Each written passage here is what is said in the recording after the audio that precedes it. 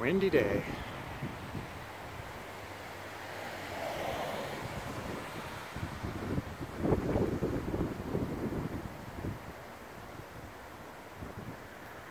Anyway, back to work.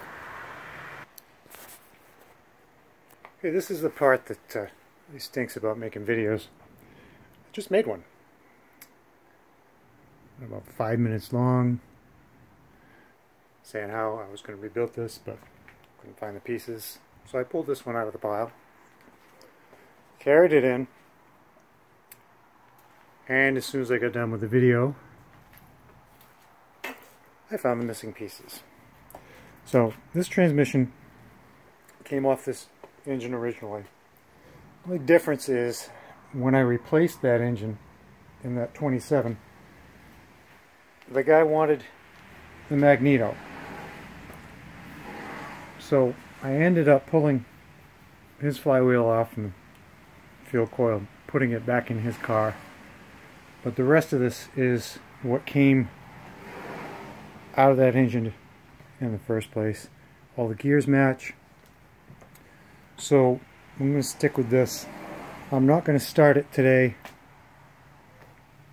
I just don't feel like doing it.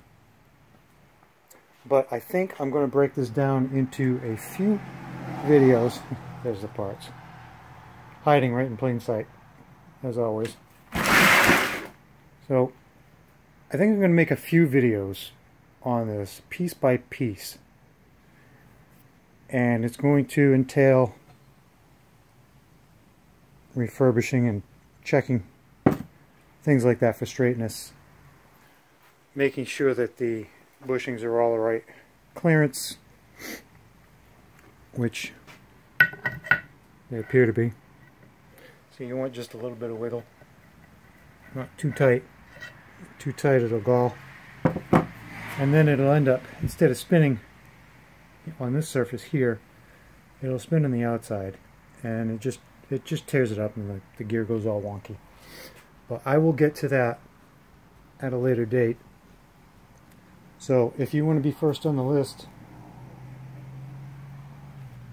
when the videos come out, I'm not sure when it's going to come out, but it'll be soonish. If you want to be first on the list, subscribe and like and all that. And you'll get a notification. Oh, well, I guess you got to click the notification now too. But I'll go through it. At some point we're going to clean this up. I'll show you a couple ways, maybe one, maybe two ways of cleaning that up.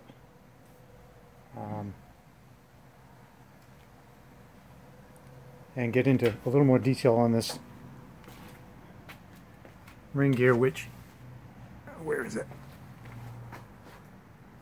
Appears that I had this one balanced before I put it on the shelf, and it looks like it might have a new ring gear on it.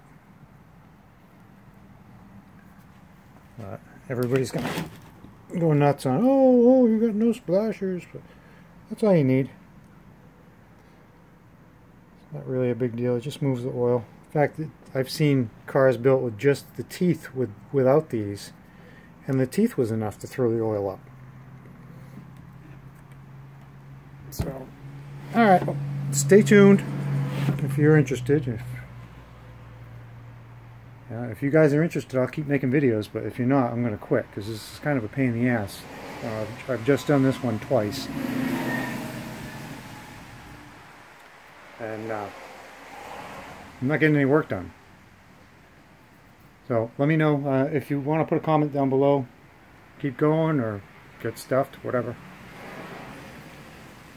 But till next time.